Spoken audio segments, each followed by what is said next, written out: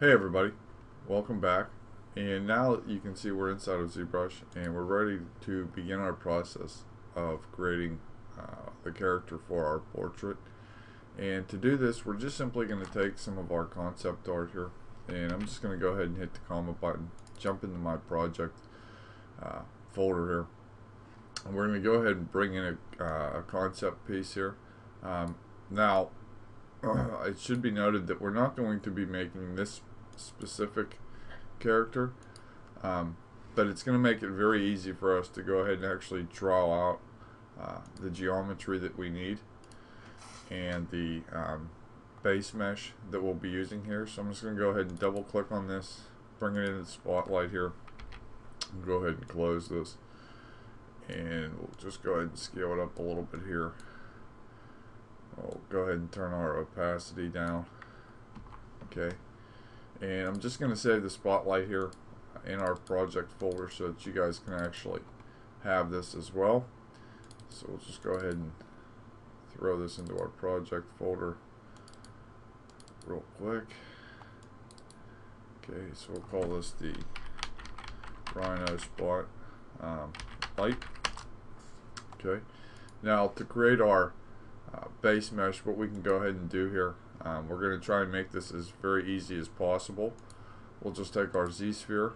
You can always use Dynamesh or Dynamesh sphere to go ahead and do this, but I'm just simply going to draw it out here with a Z-sphere. So I'll go ahead and just bring this in, hit T to make sure that the Z-sphere is editable here, and I'm going to hit Q to make sure that I'm drawing out at the base here, and I'm also going to draw one on the top. Okay, and I'll make sure that I draw one, let's say right in the middle of this, and I'm going to draw one out here on the sides, but I want to make sure that I draw it out on the sides because this way I know where the middle portion of the mesh is. Okay, so that would be the very basics of our Rhino here. Okay, and we're just going to go ahead and manipulate this into shape. So we'll just hit W on our keyboard, select the Z-sphere, go ahead and put this into place. We'll go ahead and start moving the Z-spheres here. So we'll go ahead and scale this one down, maybe move this a little bit, go ahead and move that one as well. We'll take these Z-spheres, which are supposed to be our ears here, and we're going to just try and get this to be in the correct positions to really go ahead and start creating this, well, the basics of this image. So we need to just scale this down a little bit here, and that we did that, we need to scale down our Z-sphere to match.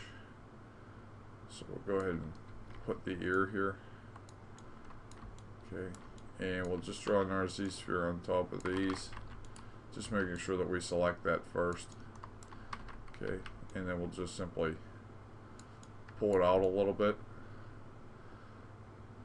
because we can always manipulate this mesh later. And using the Rhino bust that you see in the background here, it's just going to make it much easier for us to actually get our original base mesh here to be brought in. Okay, so, and to be made. So let's go ahead and take a look at our base mesh here, take a look at our geometry, and there's really no malformed issues here with our base geometry. Okay, so at this point what I'm going to do is I'm going to make sure that I save this, just so that if I have to go back and make edits and make changes, it's just going to be much easier to do that.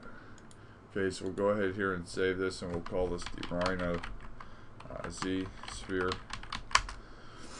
And we can come in here now and come down to our adaptive skin pull out, make our adaptive skin. You're going to see that it gets thrown in here to the tool menu.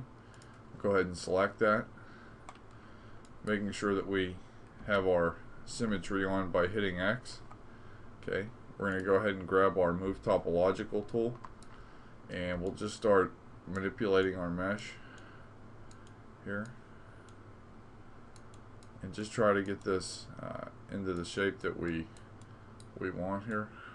I'm not really concerned with making it, you know, 100% look like what is the underlying mesh here, but what I do want is I want to make sure that I have it to the point where it's gonna at least work for the shape. So we're really just going to try an idea and brainstorm out some stuff here. Okay, so we need to make sure that we adjust these ears here as well. Okay. And if we want, we can always play with the shape a little bit more. Okay, let me go ahead and turn the opacity up here a little bit.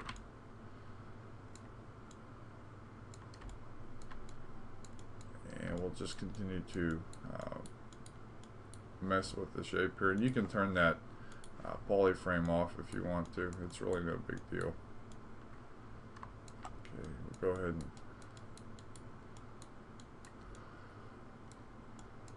maybe start manipulating the mesh a little bit more.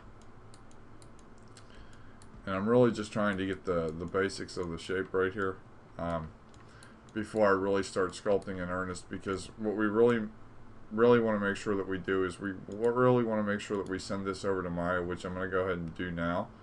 Let me go ahead and just move the output window there. And I'll show you what we're going to do here real quick inside of Maya, because we want to make sure all this stuff is lined up for later on down the road. Simply because if someone is going to rig it or render it inside of Maya, you really want to make sure it's lined up properly. So I just need to go ahead and fit Maya to my window here. Okay, and you can see that when it comes into Maya, this is very small. Okay, so we obviously are going to need to scale this up. Not necessarily based off of the grid. I'm just scaling it up randomly just to make sure it's going to be a little bit larger. And with that done, I'm also making sure that the middle portion of the mesh is actually on the middle portion on the grid line here. So you can see where it's basically off just a little bit here. So I need to make sure that I straighten this out. Okay, and at this point we can go ahead and just send this back over. So there you can see where it basically sizes up inside of ZBrush. Okay, go ahead and just jump up subdivision level. We can probably delete the lower res here since this isn't necessarily, you know, super complicated right now. This is still fairly low in terms of the actual polygon count. Okay. And at this point, since we have everything lined up, before we really start manipulating our mesh, I'm going to go ahead and end the lesson here, because this lesson was just to show you guys how to go ahead and create a basic bust from a Z-sphere.